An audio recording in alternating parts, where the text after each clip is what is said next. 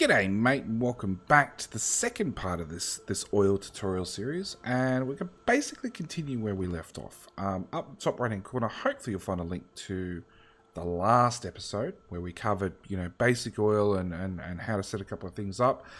This episode we're going to start covering really the smarts of a system and how to make sure that you don't end up in trouble by doing exactly what we've done here and having no lubricant but heaps of heavy oil. Because, things don't process fast enough. So, what we do is we swap over to a smart system. I need wire. So, at the moment, we've got plenty of heavy oil because we're pumping out our excess, which is slowly drying up. But once that's gone, or heaven forbid, we end up backed up with petroleum, or backed up with light oil and things don't run, anything like that, and we end up without lubricant, it means potentially our purple science would stop working. So we need to make sure that these pumps, which are directing which way the fluids go, only run when we want them to run.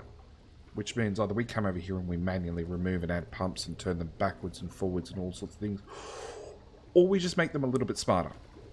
So we're going to take our wire and we're going to link it from the pump to our lubricant tank. And as you can see, it's got a little red light on the side of it that just says I'm off. We're going to change that to say lubricant is at greater than 0. It suddenly runs. Except we actually want it when it's greater than 20,000. If we set it to less than 20,000, so the light goes green, it runs beautifully, heavy oil comes out that end. But we actually want it as a greater than 20,000. So once there's 20,000 lubricant here, this pump will switch on. We'll start cracking heavy oil. The whole system's backed up at the moment, but that's a separate issue.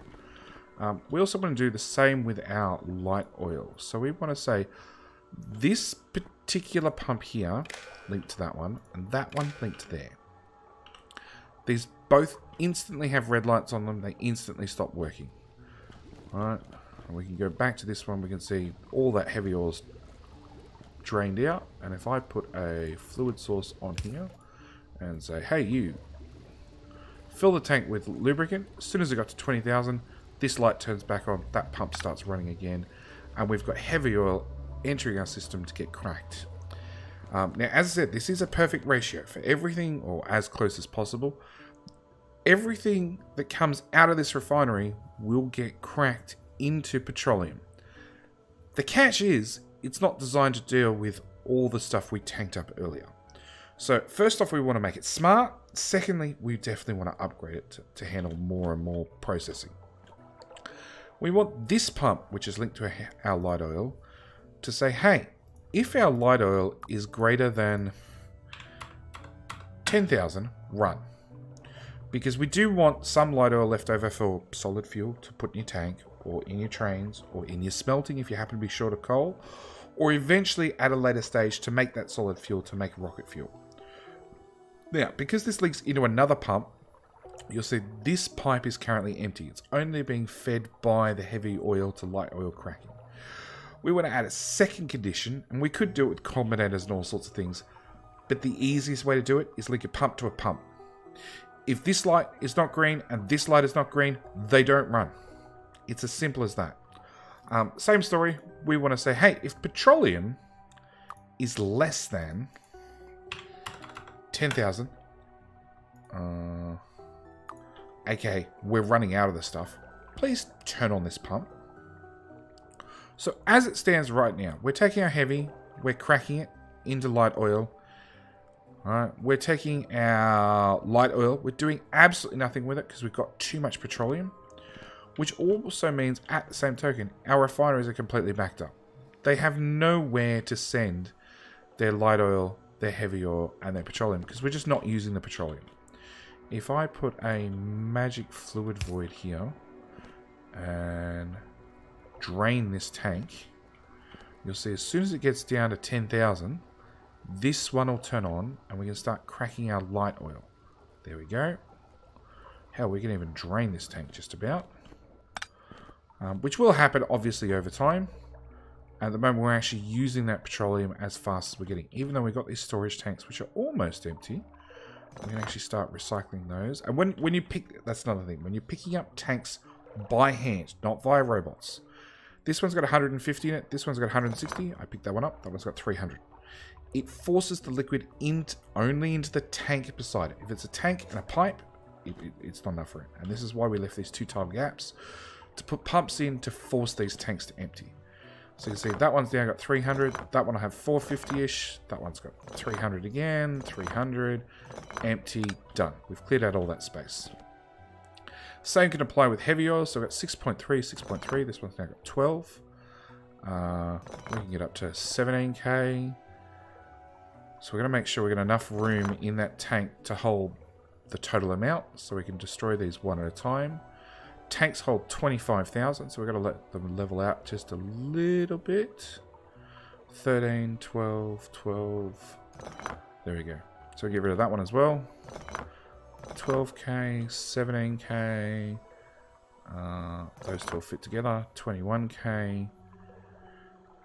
Maybe if I leave this long enough, I could balance those 3 into just 2 tanks. That long. There we go. So it's as quick as that to pick up what we had and gain back some area. Alright, to have just a little bit more working space. We can just pick up the tanks as they empty. Alright, and put them back into good use. Still, our refinery is not running because our light oil and our heavy oil are both backed up. So we're going to have to wait a while before our refineries tick back in, which is probably a good thing. The catch is we don't have a lot of petroleum because this is ratioed out. Because the refineries are backed up, they've stopped working. So we're only basically running at single speed. If we, or is it the next one? It's the next one. So if we double our cracking, which is very easy to do. This is the exact same as this. It's just been, you know, they've been cleaned up.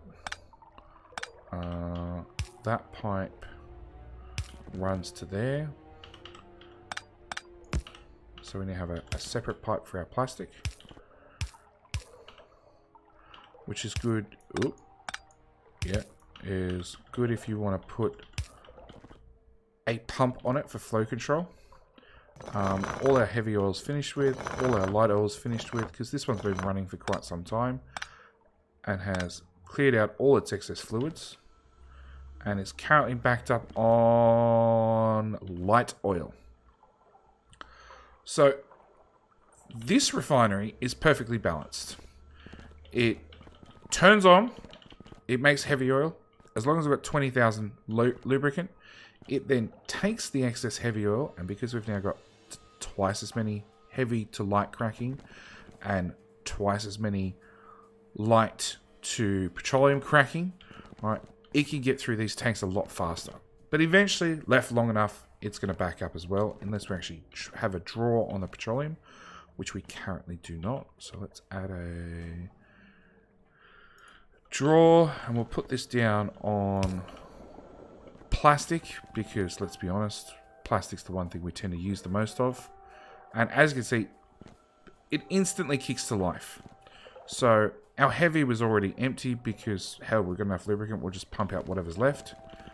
If I put that same void on here and drain this tank real quick, you'll see, again, this light turns off. We start getting heavy because we're going to turn it into lubricant until the tank fills back up. And it is set to 20k, which is an awful lot of lubricant. But at the end of the day, if anything goes wrong, you don't want things to turn off. Having a tank takes up the same amount of room no matter what. So I prefer to have a very, very full tank in case things hit the fan, rather than a tank that's only a quarter full when things go wrong. So heavy's going to stack up, it's going to get turned to lubricant, and as you can see, pretty much as fast as we can make heavy, it's getting turned to lube. Our petroleum is absolutely empty because this void is just sucking up everything. And our light is turning on as long as we have 10k and 10k in both these two tanks.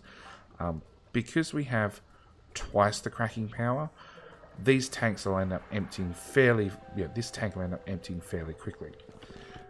The best way to fix that is we go up to the next iteration where... Well, actually, we come back to this iteration and...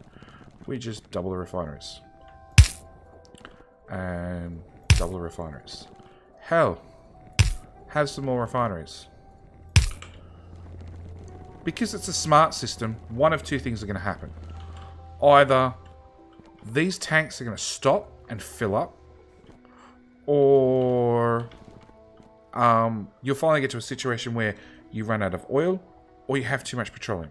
It is a smart system. It's going to work dynamically, mostly because you are limited by the amount of cracking you have. I just quadrupled the size of oil processing. So technically I should quadruple the size of my cracking.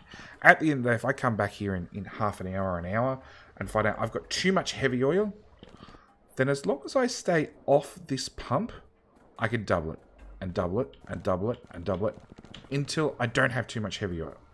If I've then got too much light oil, because this tank is full, you know, both these pumps are running flat out, we still don't have enough petroleum, this tank is full, then obviously my problem is with light oil cracking. So again, I just double it and double it and double it until, again, eventually this tank is not full anymore. It's come down to the magic 10k I've told it to stay to, and everything's peachy.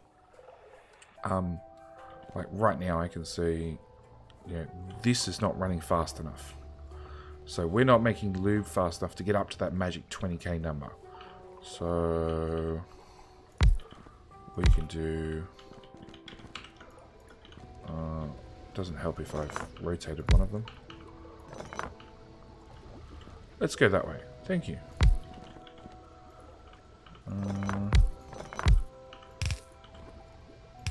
Bring that up to there, that up to there, that up to there. Hook that one in there.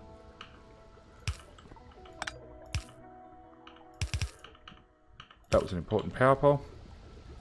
Straight away, vastly increase the amount of lube output.